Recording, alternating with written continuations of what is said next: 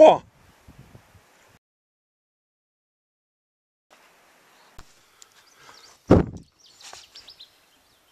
June the 12th. I don't know what that is out there in the water, but I do see something. Anyway, I came into the cabin this morning, Sunday morning, for breakfast. Seen a couple of geese and a moose and a fox.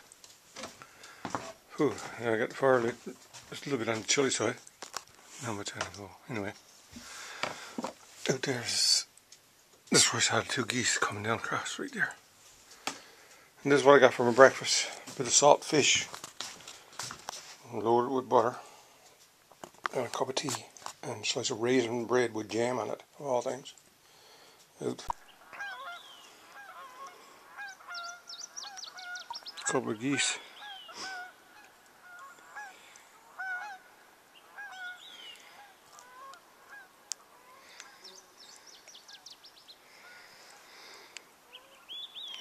Right in front of my cabin this morning.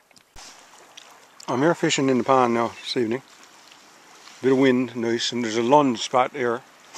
And as you can see, the wind is coming in, so the flies are accumulating on this side of the lund area right here, and you can see the trout just breaching around every now and then. But anyway, I got here a lure, and you can see it's a yellow 5 diamonds. So what I done, I took the hook off and moved it down, like I do with most of the lures. Moved it down, oh, it's about 6 inches away, probably. And the hook that I'm using is a real small eye in it. And I just double up the monofilament and put the knot up on this end, and just ran the monofilament through right there, so you could put a worm on and slide the worm right on up this hook. You can put 2 or 3 worms on if you want. So when the bait goes, just push down, just slide a new worm right down in it, and it works fine.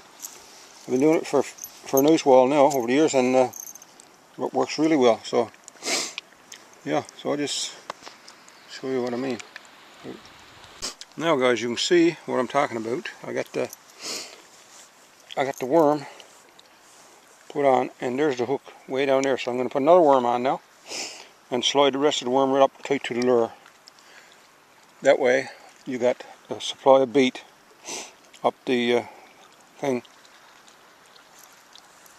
and it'll slide down when you want to. When you catch a trout, it usually slides up on there anyway. So it works really, really well. Unreal, actually. Okay, I'm standing there now. I'm gonna cast that ugly thing out and see what happens. And the cast is not very far, as you can see. I'm gonna let it go to the bottom and just watch the line.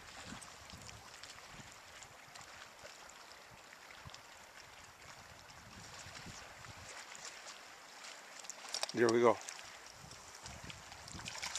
Right on.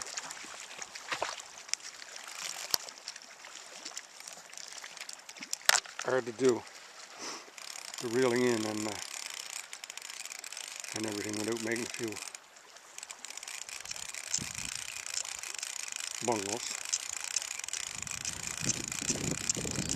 And I'll show you what happens with trout. Usually the worm comes right on up, right up alongside the lure. You're not bad, little fish.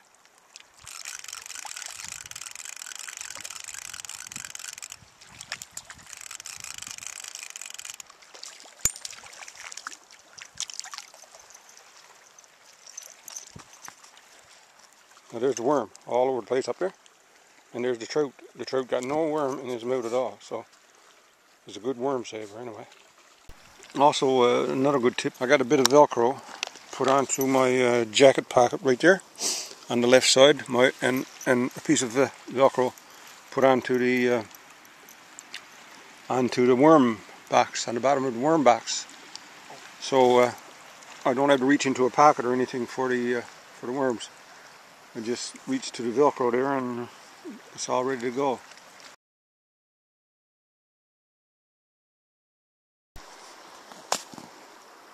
I just lost a salmon right back in the end of that pool right there. Yeah. Not a big lot on the go this morning. No one on the river. I just wanted to show you what I was talking about. I got a bit of Velcro stuck onto my